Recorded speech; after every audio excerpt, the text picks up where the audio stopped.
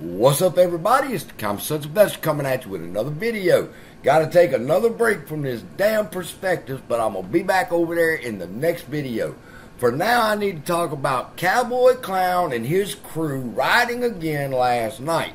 That's part of the reason why I'm about 3 hours behind, is I had to sit through listening through this bullshit, alright? And if you've ever wondered, I wonder what stupid looks like, I'm going to show you. And not only am I going to show you what stupid looks like, people, I'm going to show you what stupid sounds like. Alright? Because, let me explain something before I show this clip. You do understand there's a difference between a conspiracy theory and a conspiracy fact. Okay? Because he likes to use that trigger word on people that, oh, it's just conspiracy and these conspiracy people and blah, blah, blah. Let me explain something to you. There's a difference between a conspiracy theory and a conspiracy fact. The difference is you can prove one and you can't prove the other. Just like an allegation, all right? But once you can prove the allegation, it's no longer an allegation. It becomes fact. All right? So let's get some shit straight. Well, let me just let y'all hear this and how he used the phrase conspiracy theorists, stupid people, they don't read the financials. Listen to who he calls conspiracy theorists. And people ask me in the comments, why are you spending so much time talking about AMC? Why do you care? Why do you care why people are putting out misinformation? It irritates the fuck out of me that these clickbaiters and the no voters are putting out all this conspiracy bullshit and misleading people. It irritates me that they don't understand financial statements, balance sheets, the corporate strategy. It irritates me that they're lying to people because they're a couple screws short up in the head. And I actually care about people. So the no voters are conspiracy theorists, and we don't know what we're talking about. Let me explain something to you again. There's a difference between a conspiracy theory and what you can prove. Now, was it conspiracy theory what we were saying before the reverse stock split? Yes. It was just theory that this is what's going to happen to our stock if we do this. And we told you it would crash. And over there on his channel, on the Cowboy Clown channel, he's telling everybody how great the fucking yes vote would be, and we need to ride with Adam Aaron, and this was going to be okay, that everything was fine. And he had that opinion until one day before the deadline on the reverse stock split, and he sold. And he didn't tell a fucking person until the next day. He pushed the yes vote on everybody, and then on the day before, he sells and don't tell nobody. Oh, well, he shared it with his $50 Discord that people pay. And if y'all paying $50 in that man's Discord, I'm really, really disappointed in y'all. Jesus. Where are we the conspiracy theories? No, it becomes conspiracy fact when you come over here and you read what it says about the preferred stock right here. A lot of y'all don't know this. That's why I'm going through this prospectus video by video, explaining and reading the facts to you so that you understand this is not theory what we say. All right? And for example, a lot of y'all don't know that we don't vote on the issuance of APE. We don't vote on a reverse stock split. We don't have that power no more. They took that from us.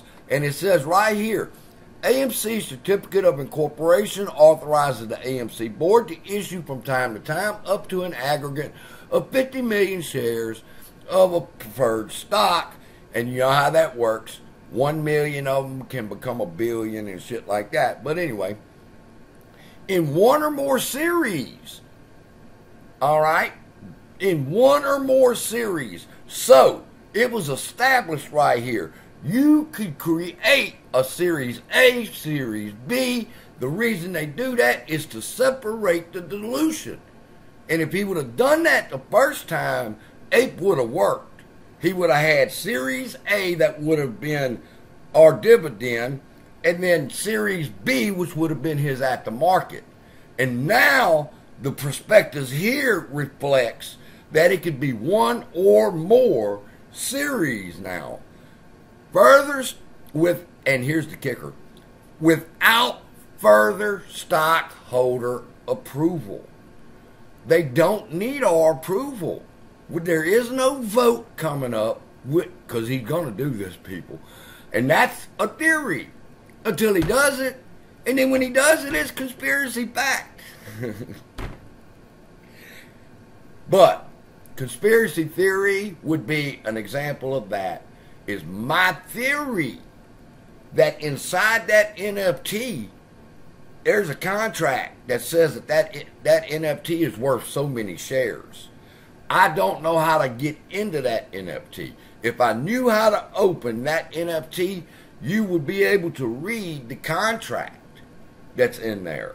All right? That's how these things work. Now, until somebody opens that NFT and can see that contract and it tells you how many shares of AMC is represented in that NFT, it's just theory. So, I'm waiting on it to be revealed. I'm waiting for somebody that's got way more intelligence than me in this area to figure out how to open that NFT and prove that that's a fact. And this is a fact, that this paragraph on the preferred stock is explaining to people how they have taken absolute authority over that preferred stock, and shareholders have no other opinion on the matter.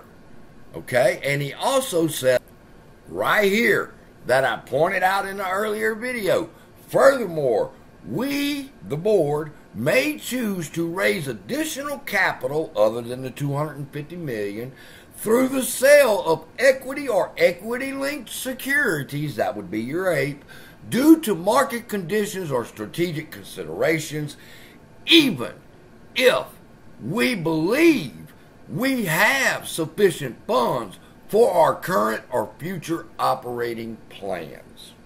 Whether we got enough money or not, he says we can dilute any time we want. And he wouldn't give you a warning like that, people, if he wasn't planning on pulling the trigger. Now, what market conditions or strategic considerations could AMC possibly have that if they got enough money on hand, they don't need to do a dilution? Bullshit. That's fact. And he's colluding with whatever the market condition and strategic considerations. You trying to tell me it was conspiracy theory? What it was when they were dealing with Antara and we were telling y'all? But it become conspiracy fact after the matter. So why you want to wait to take it now? You know what I want to say. And not start looking forward and saying, oh, if Denaro is telling us he's only doing this to keep the balance sheet right, he's only doing this to refinance the debt. Bullshit. He's telling you he can do it for whatever fucking reason he wants to, and your theory of having the balance sheet tight enough is out the fucking window, because he tells you right there, so even if we have sufficient funds for our current or future operating plans, we have the right to dilute the stock without shareholder approval. Is that conspiracy theory now, or is that conspiracy fact? Love y'all. Be blessed. Let me get started for the next video on this prospectus. See you then. Love y'all.